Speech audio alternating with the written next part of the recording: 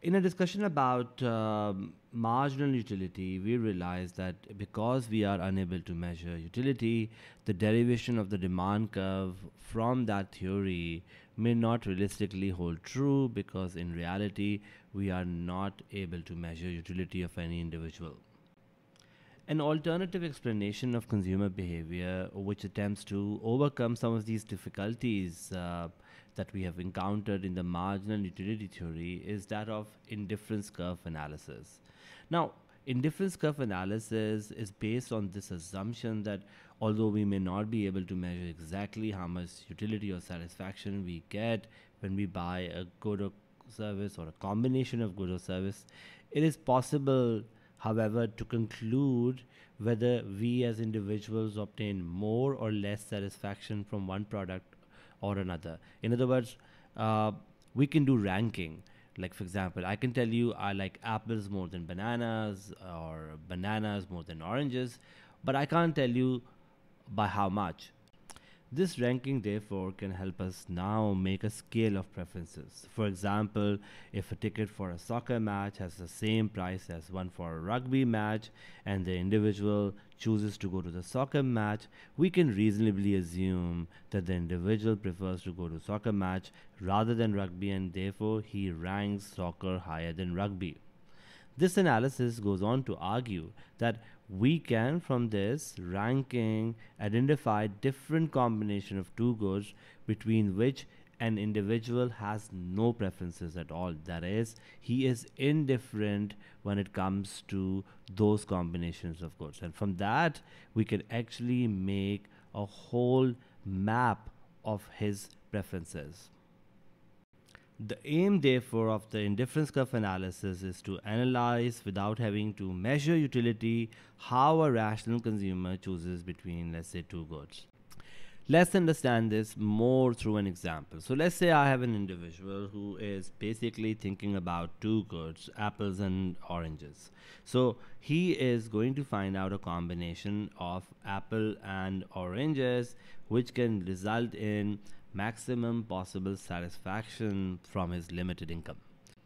For that, we now need to find out all the different combinations of two goods between which this individual, let's say Ali, has no preference at all, or he is indifferent. So, for example, if I tell you, if you give him a combination of 40 and 1 and then reduce the amount of apples from 40 to 30, he will say to you, in order to make me indifferent, that is, give me the same satisfaction that I get from 40 of apples and 1 orange, is that you give me 30 apples and 2 orange. And it makes sense, because when you reduce your amount of apples by 10, he may want to be compensated by an extra orange in order to make sure he remains indifferent. Otherwise, if you give him, let's say, 30 apples and 1 orange, then he will say that, 40 and 1 is better than 30 and 1,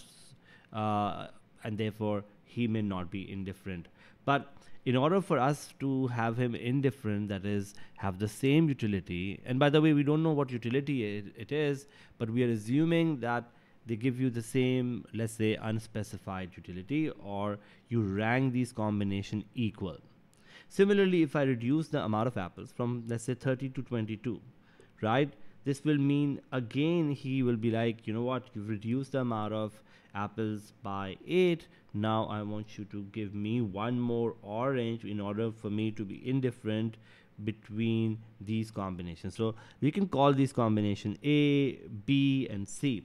So right now I'm saying he is indifferent, or he has the same utility for combination A, B, and C, because every time you reduce the amount of apples, you compensate him with an extra orange, and that is making him indifferent.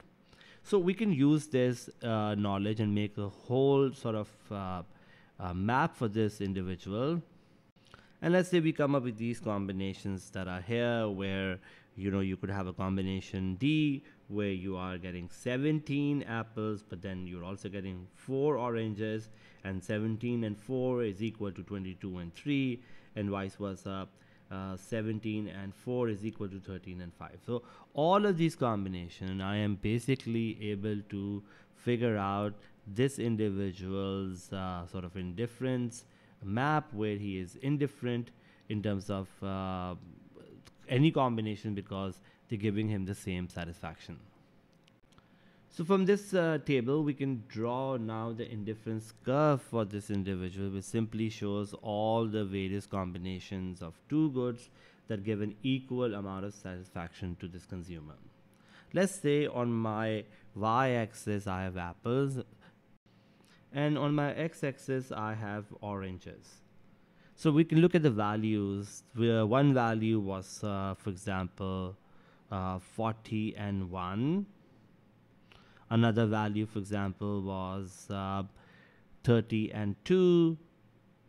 If you go back to the table, you had these values of 30 and 2. And then we had 22 and 3 and so on and so forth. So we can sort of plot these values and are able to what we call draw our indifference curve analysis. When I plot these values, you will find out, for example, number one, this curve turns out to be what we call a downward sloping graph. As you get more and more of oranges, you will get less and less of apples. In other words, if the consumer is moving from, let's say, A to B to C, he is choosing less and less of apples. And in order to compensate him, in order to make sure that his satisfaction is same for combination A and B, he needs to be compensated by giving more and more of oranges. And that suggests to us that there is a trade-off here, because more of oranges means less of apples, and vice versa. Less apples for him have to be compensated by more of oranges. And we do this primarily because we assume that the satisfaction or utility is the same on the indifference curve. So anytime I move from A to B, I get less of apples, but I get more of oranges, and this makes my utility along the indifference curve to be the same. Now, the slope of the indifference curve is also known as the marginal rate of substitution. This slope tells us the rate at which the consumer is willing to exchange one good for the other, keeping his or her satisfaction the same. So for example, if I move from point A to B, I know this, that the consumer is giving up 10 of apples for one of orange, which means if I find out the slope of this point, it will be change in y over change in x, which is going to be minus 10 over 1 or minus 10. Now this minus 10 means that the marginal rate of substitution is minus 10, which means for 10 apples that he sacrifices, he is requiring one orange to compensate for this loss. Similarly, when I go from B to C, my marginal rate of substitution becomes minus 8. As for now, every one orange that I get, I lose 8 of apples, so my marginal rate of substitution is minus 8. And similarly here, when I go from C to D, the value is going from 22 to 17, which means it's a minus 5, and therefore my marginal rate of substitution now will be minus 5. Now, minus basically means that the graph is downward sloping, which simply means that more of oranges are needed to compensate for the loss of apples. That's one thing. But also, one more thing that we notice is that as we move down the curve, the marginal rate of substitution is going down from minus 10, for example, to minus 8 to minus 5. So what do we mean by diminishing marginal rate of substitution? This marginal rate of substitution or diminishing marginal rate of substitution is simply based on our principle of diminishing marginal utility that we did earlier.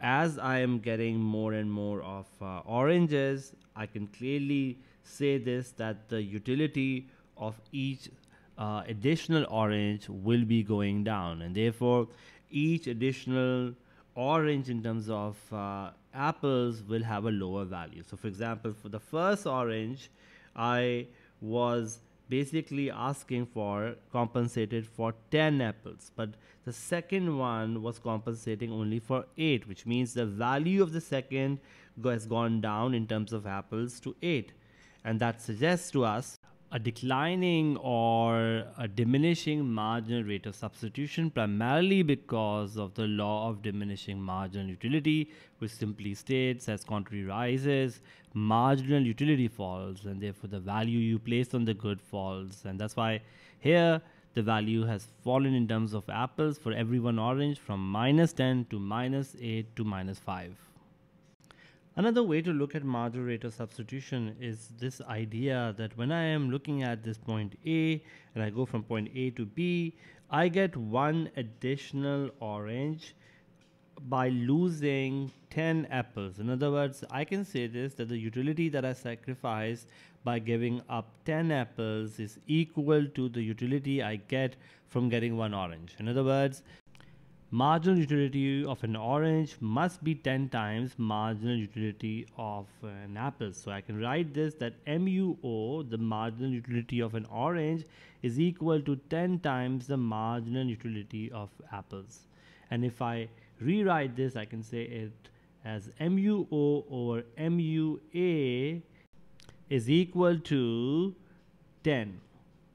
Now, this is exactly the value that we found for marginal rate of substitution. If you remember, the marginal rate of substitution was simply the slope, which is change in y over change in x, and we said that the marginal rate of substitution will be -10 over +1, or in other words, it will be -10. So one could argue this MUO over MUA is also equal to the marginal rate of substitution. So in other words, we have found a general form for marginal rate of substitution in terms of utility, and that is the utility of oranges over MU of apples. And if I want to write this in general form, because oranges is on the x-axis and apples are on the y-axis, I can rewrite this and I can say the marginal rate of substitution, or in other words the slope of the indifference curve, is simply mu of x over